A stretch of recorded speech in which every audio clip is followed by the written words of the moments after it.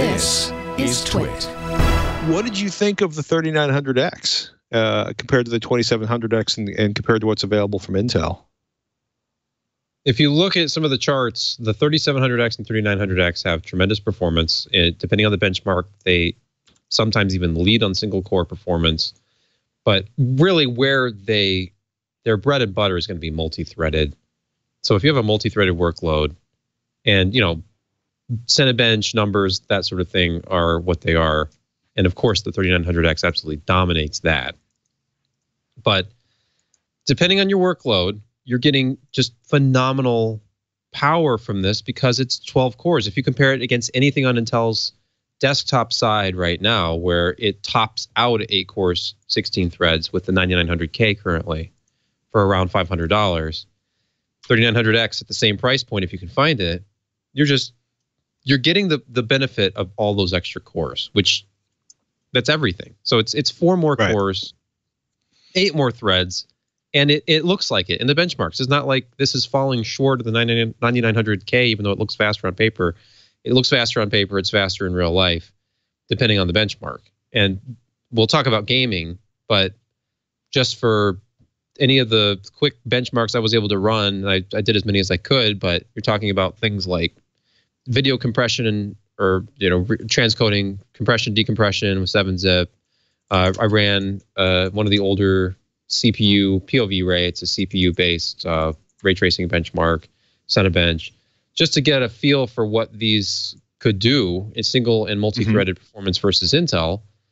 And it was great. I mean, the older POV Ray, Intel kind of wiped the floor on single core, but then of course you go to multi-thread, which is how you're actually going to be running it, and it just destroys the $500 9900K. So they definitely lived up to the promise of the benefits of the new architecture, and moving to 7 nanometer, they're able to do things like the 3700X, which is only a 65-watt part and frequently outperforming a 9900K, which is rated at 95 watts, but everything consumes more power under these bigger loads. Like Cinebench is almost a power virus when it's running in all-core mode. But the 65-watt 3700X was not pulling very much power out of the wall, even under that kind of stress. I think the total was around 130 watts, which includes the the motherboard, the chipset, the memory, and then the inefficiency of the power supply, which in this case I think was only a gold-rated power supply. So you have to discount that as well. But just very, very impressive. 132 watts from the wall was the 3700X. And if you look at, and look at like the previous generation, the 2700X was pulling 203, exact same motherboard, exact same power supply, everything the same, except I swapped out the CPUs, ran the test again. You're going significantly better performance than a 2700X for the same price, yet you're drawing 70 fewer watts in the process and don't need the same kind of cooling. Like the 3700X is not a hot CPU. So I was going to say that was one of the craziest things, because you pointed out that Anantech has this fantastic discussion of the chips and the architecture, but they were saying like they were looking at something like the neighborhood of 32% lower. Well, it manages to showcase 32% lower absolute power than the 2700X, comparing the 2700X and the 3700X. That's really impressive, to boost clock speeds by 100 megahertz, to boost the amount of work that's being done, and to lower the power consumption. This is the kind of things we were looking at Intel and being amazed by a few years ago, and now AMD is doing it sort of at a much more accelerated pace, it feels like. I mean, that's just a huge drop. How much of that do you think is due to the 7 nanometer process, or moving down to the 7 nanometer process? We were talking about this here, and it's some of it is 7 nanometer for sure, but the architecture is really where they made these huge leaps in performance. So like we saw with Radeon 7, you can move down.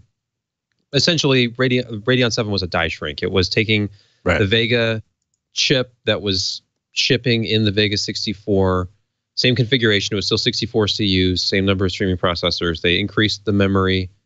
They boosted memory throughput because they added 2 more memory channels, that sort of thing. But essentially, you're dealing with the same GPU die, just die shrink down to 7 nanometers and clocked up. So it pulled almost the same amount of power, but they were able to get higher clocks. And when you go down to a smaller process, you can make choices like that. Like, do I want to focus on efficiency? So if they could have done this with the 3700X versus the 27. They could have said, let's make something that consumes way, way less power, but still has the same level of performance.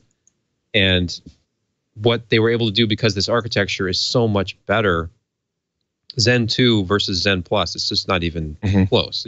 The biggest jump on the charts is going to be going from Zen Plus to Zen 2. Way, way more than we saw from Zen to Zen Plus. Zen Plus was really just a die shrink where they kind of massaged it and got some more performance out of it. And Zen 2 was just all new architecture and way, way more efficient. Everything from the very beginning.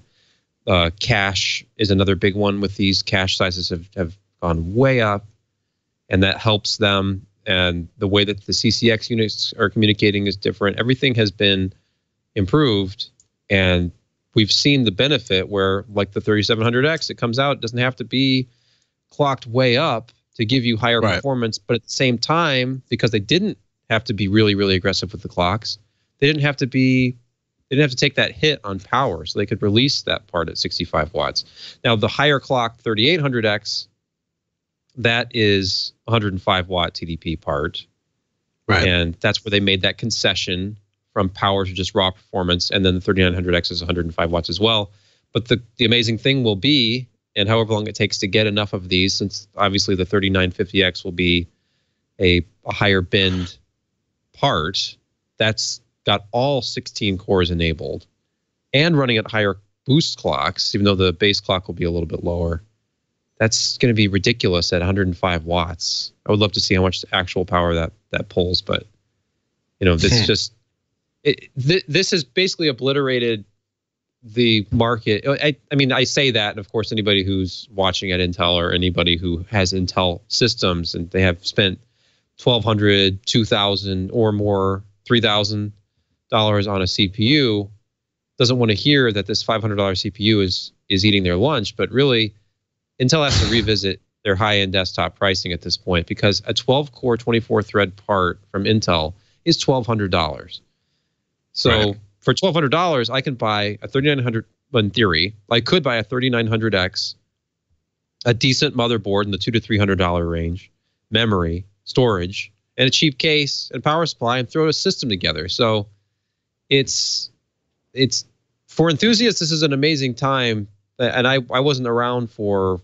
I wasn't covering this stuff when Athlon first came out, or when the Athlon XPs were kind of dominating things in the enthusiast circles, and Pentium 4 was considered kind of a slow platform, especially the initial launch where it was using Rambus before they went to DDR2 or DDR.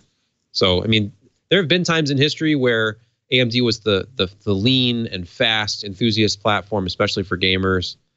And then it was like the Core came out, Core 2 Duo was what got me back onto Intel, and it's been several years where every build I did was Intel. And, Bulldozer, Pile Driver, those were disappointing to say the least. Terrible memory performance, bad overall performance, architectural issues, and it's kind of all changed. And I think their only real complaint about Zen before, and one of the things that Intel would have been quick to point out, was like the CCX to CCX, like the actual, they were basically like NUMA nodes. You had different CPUs communicating with each other over memory. And so performance was greatly affected by memory frequency. It's far less so with these new processors.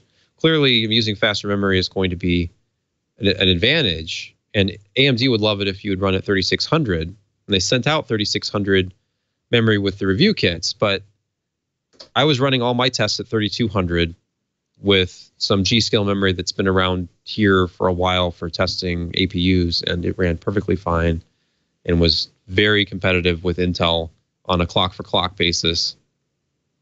Even though, and I know I've been talking for a while, but even though if you actually look at gaming benchmarks, that's where Intel still has the advantage. So if you are absolutely gaming first, I don't care about multi-threaded workloads, I don't care about rendering, I just want to play games at the absolute highest frames per second, then you would still buy an Intel processor, which that's probably not what AMD fans want to hear, but it's not huge. It's not the big lead it was before, but the 9900, yeah, it's tangible. You can see it on the charts. Look at anybody's review.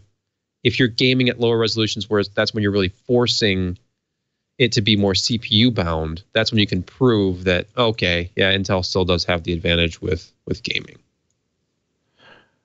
You know, it's interesting to look at because you're getting, you know, I mean, one on like the Far Cry 5, which is kind of funny. The 3700X is, 3.8 frames per second faster than the Ryzen 7 3700, or the 3700X is 3.8 frames per second faster than the Ryzen 9 3900X.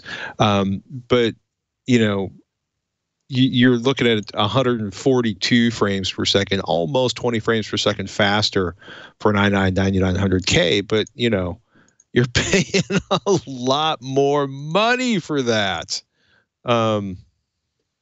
No, actually, you're not. I take that back. Well, it depends on which one you go with. Yeah, if you were to go with the 3700X, it's only $329. So yeah, and Intel's actually the better overall performance ended up being the i9 or the i7 9700K, which is that sort of interesting 8-core non-hyper-threaded part. So the performance of that, if you're talking about like software mitigations or, you know, some of these mitigations they've had to put into place, and I was running all of this.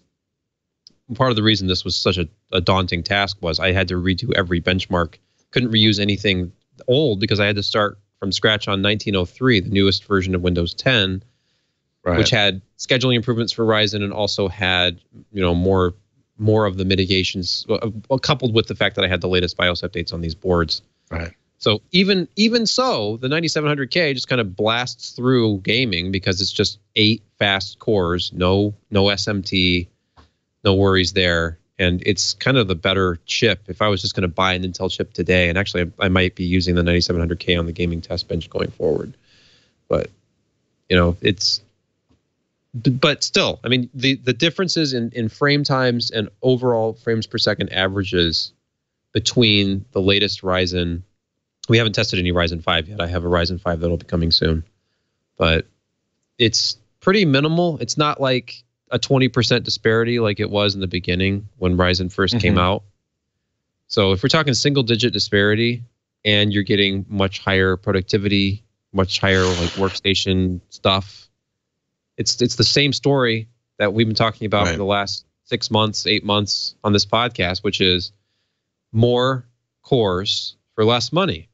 And until Intel changes their product stack, until they change pricing, revisit HEDT somehow, and HEDT being like the sort of step down Xeon parts that we've always been able to get, like Ivy Bridge E and Skylake E and all of those hyper expensive, you know, Extreme Edition processors that are out there.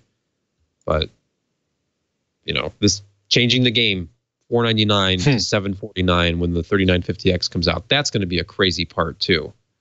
$750 for a 16-core 32-thread part at 105 That's going watts. to be, it's going to be interesting to see how that does in some of the multi-threaded benchmarks. I mean, you know, I got to say the Core i7 9700K is a compelling processor at you know, $365.